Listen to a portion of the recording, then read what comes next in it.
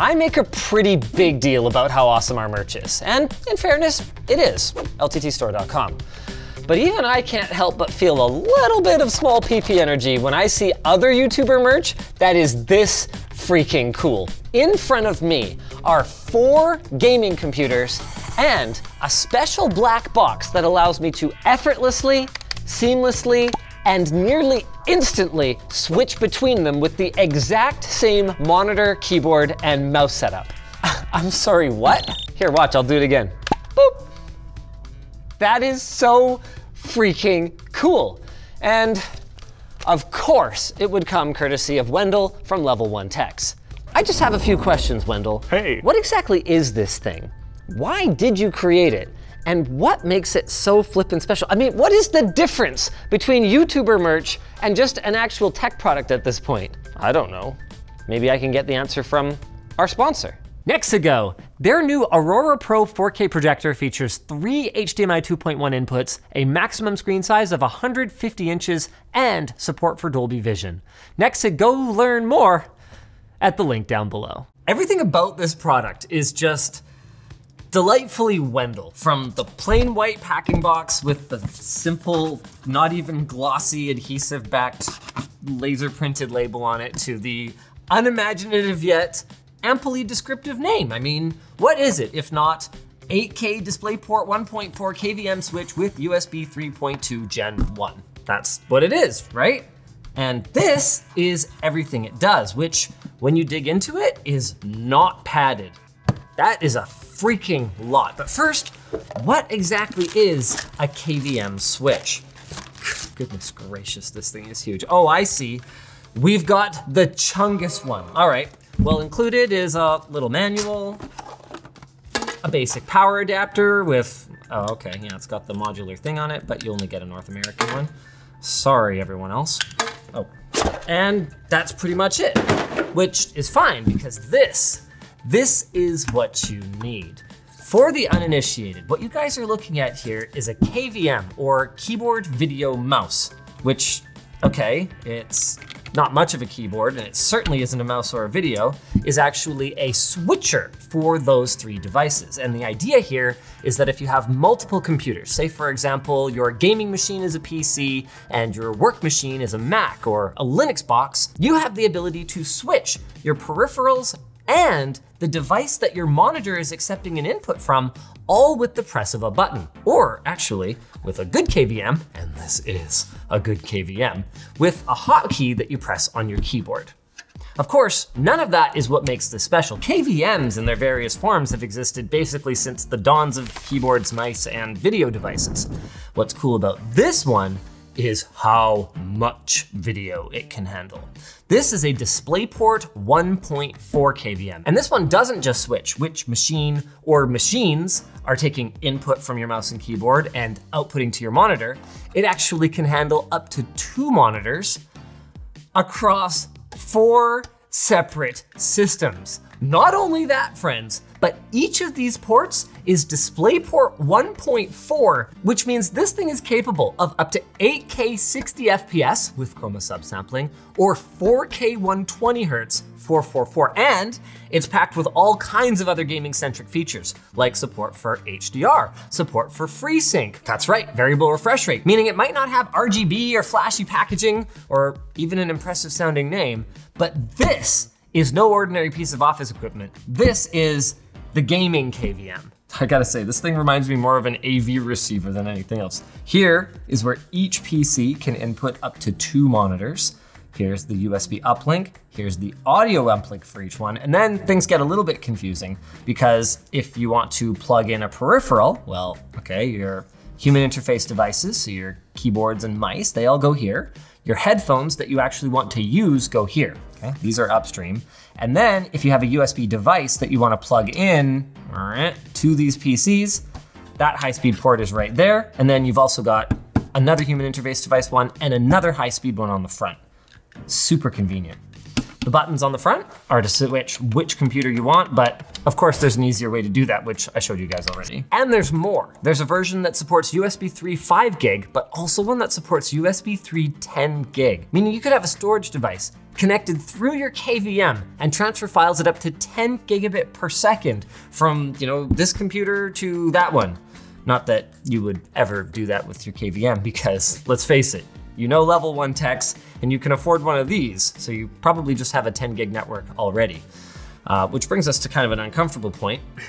It's $700 for the version I have in front of me. That isn't even the top of the line, and it doesn't even come with cables, because while Wendell does stock cables on the level 1 tech store, he figured, hey, look, if you can get them affordably somewhere else and he doesn't have to QC them, so much the better. So, with that pricing in mind, you're probably wondering, how could anybody justify this? Well, why don't we see it in action and I'll show you.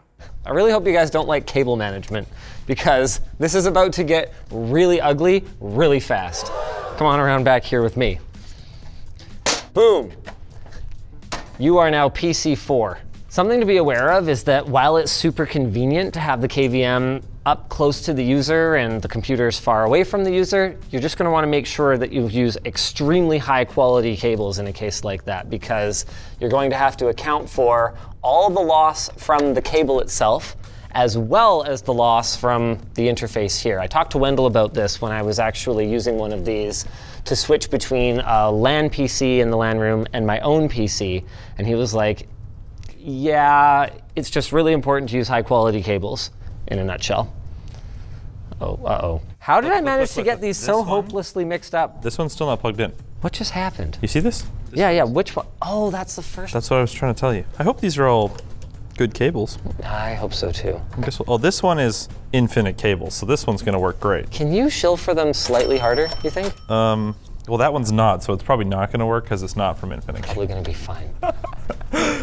It just depends which monitor, because one of them's 1440p, and that one's 4K. This is awful, and we don't even have any audio devices plugged in yet. Do you have a suggestion for a better way to do it? Yes, everything should be wireless Bluetooth.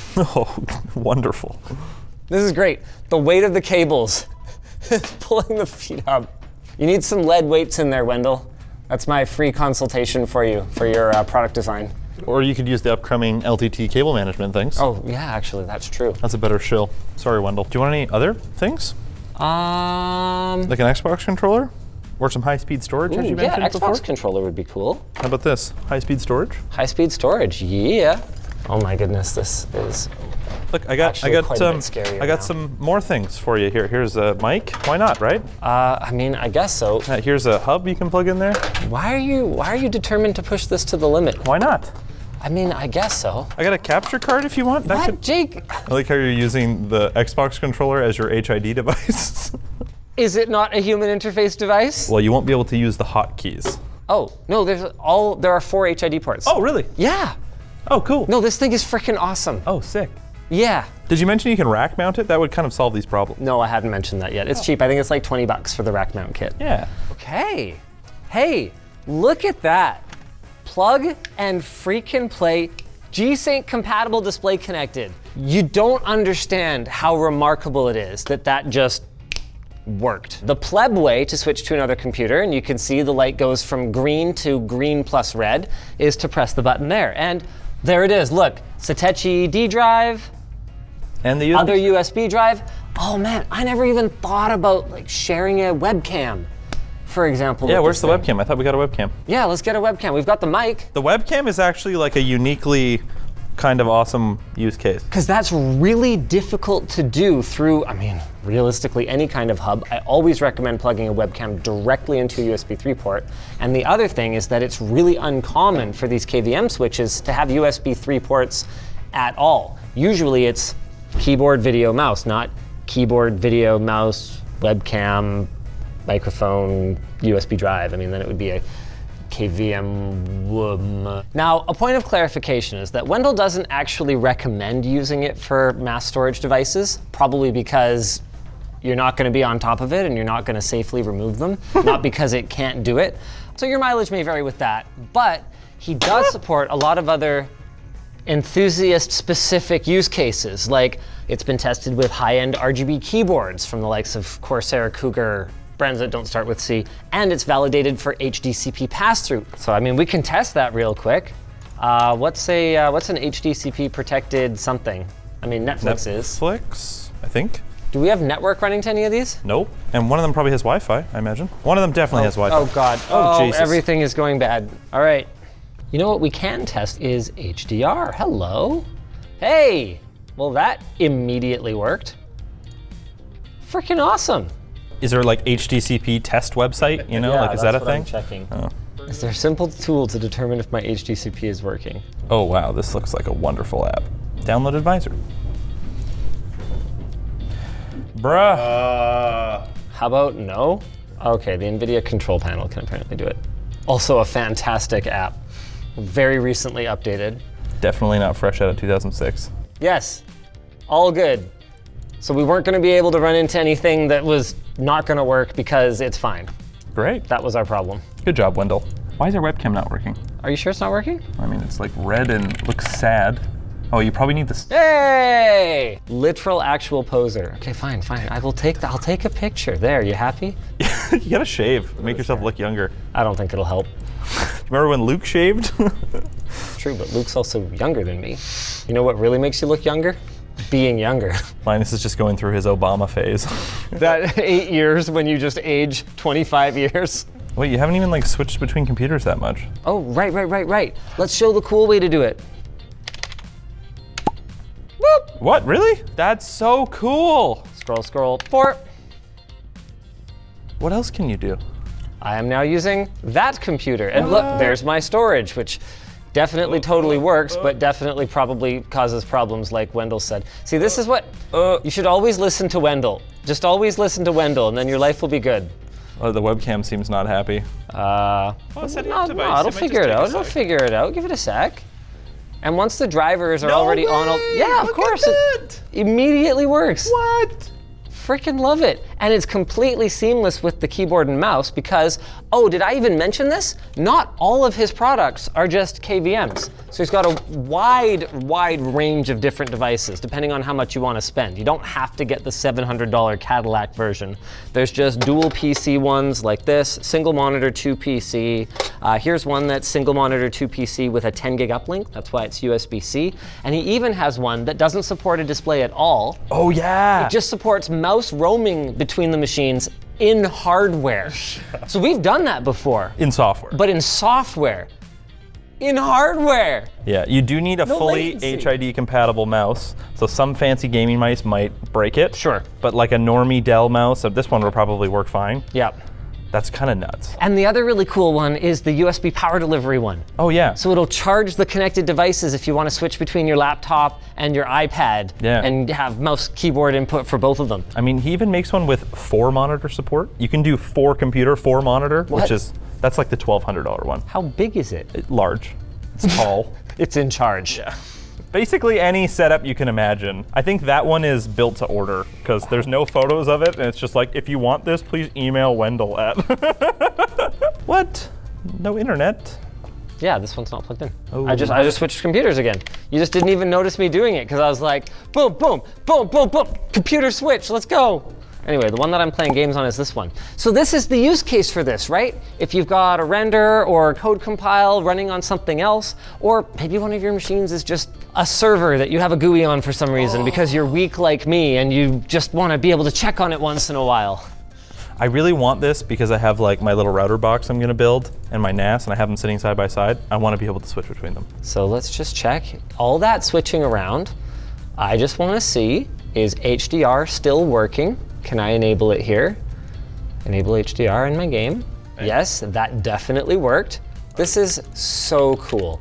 I mean, it's the kind of thing where realistically, if you don't need it, that's fine. You can just spend the rest of your life pretending that these things don't exist, that KVM means kernel virtual machine. I mean, you're not wrong, but if you're a discerning multi-box user and you don't happen to have the world's largest desk to hold all 2 of your monitors for every one of your 4 systems, This is an absolutely incredible solution, and Level 1 Techs has a sick product portfolio that covers basically all the bases now, and they're even working on DisplayPort 2.0 and Thunderbolt in the future.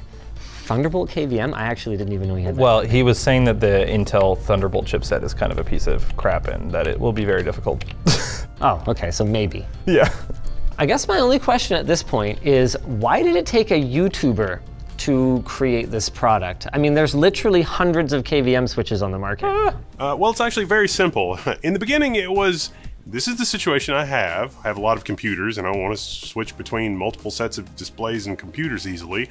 Why is this so hard? I mean, it turned out that there were actually a lot of good reasons why it was hard that I didn't understand. I had to do a lot of homework to understand USB and DisplayPort and new USB and other USB. Look, I tried 8 or 9 different KVMs over the years and I couldn't find a single one that did everything well. So my first thought was to modify an existing product and only build my my own matter of last resort, because ain't nobody wants to do that. So for both USB and display switching, you really need purpose-built integrated circuits or ICs to do that. I'm not going to fab my own ICs, obviously, and those are different chips. Companies like Texas Instruments and NXP make what are called reference designs for things like display switching. You know, the USB spec literally has a section in it to dynamically map USB devices between different host computers for a KVM type use case. So why don't we just implement that in the spec? Well, yeah, that's actually what doesn't work if you exactly rigidly follow the spec.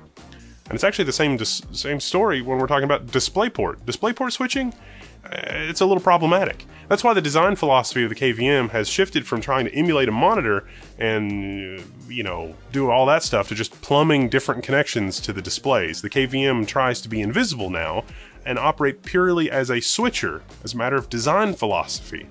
One of the biggest hurdles with fast and reliable display switching in a KVM type context is actually copyright? Copyright, yeah. It's actually a huge annoying mess. Copyright expansion maximalists require encryption, HDCP, between your GPU and your display, because you're a filthy pirate and you might steal those ones and zeros. Those interests in copyright have inserted themselves into display standards committees to the extent that this kind of a KVM type use case is not even considered. And even given a KVM that works, you're going to have to juggle multiple sets of encryption keys between different computers, and often that's not done well. It is an awful lot of unnecessary human suffering that ultimately doesn't do anything to stop media piracy. When I started this, I never would have guessed that so many problems with this stem from this HDCP mechanism. Fortunately, I was able to learn a lot about that, and a lot how about, you know, USB works or it doesn't work, and all of the edge cases with USB, and I built an amazing relationship with an ace team in Taiwan that helped me understand, that taught me a lot, and we worked together on stuff. So the hardware design of the KVM, it's already modular. There's multiple boards inside this KVM, and each board only does one thing. It's a separation of concerns. We in software like that.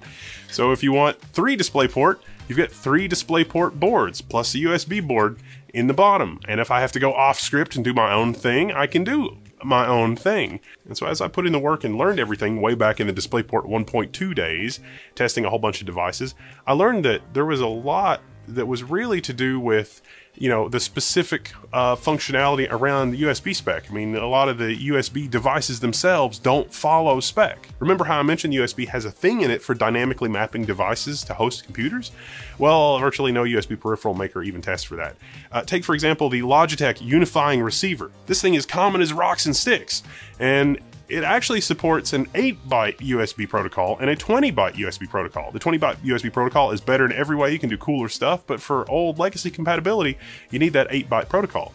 So if you've got a KVM and you're switching between a host that's doing 8-byte and another host that's doing 20-byte, you're going to have to handle that, and it's complicated. So how do you handle that? Well, very carefully, it turns out. So through my collaboration and software, because it turns out I'm decent at that, we can do something a little bit more pragmatic rather than actually follow spec to the letter. Buggy Logitech wireless receivers and universal audio video codec, that means driverless. Even Corsair K65 keyboards and whatever kind of crazy USB peripherals you've got can work. We actually have two different kinds of USB ports on the KVM. The USB 3 ports are hard switch, and the USB HID ports are more of that dynamic device mapping thing. Sometimes we can't fix it in the KVM. This behind me here, that's the Samsung G9 Neo.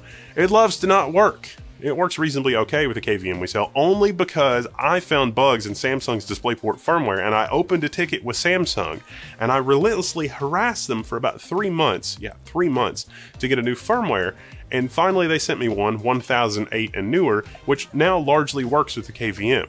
The main reason that I've become known for KVMs is that I'm willing to chase things down like that, to try to understand, to try to go down a rabbit hole of pain and human suffering, and try to figure out someone else's bugs that if we strictly stick to the spec, they would never get fixed. I still read every single trouble ticket that comes in and internalize it up here. That's the secret of the success, someone that's willing to put all that in their brain. Buying a KVM for me means that I'm going to put the money back into more and better products and to try to understand the problems and fix it. And through that, I found some amazing connections. Our customers include game development companies, Fortune 500s, nuclear labs, even hospitals for radiology displays. Hospitals need KVMs too. Yeah, it turns out that if you've got a fancy radiology display, you don't want to buy a bunch of those. You want to just switch between devices, and hey, we can do it. And all of that is why I love these things so darn much. Wendell is one of the only other people that I've ever met whose product creation process basically goes, yeah, this exists, but it's not quite perfect enough for me, and cost be damned, I really do think that I could make it a little bit better.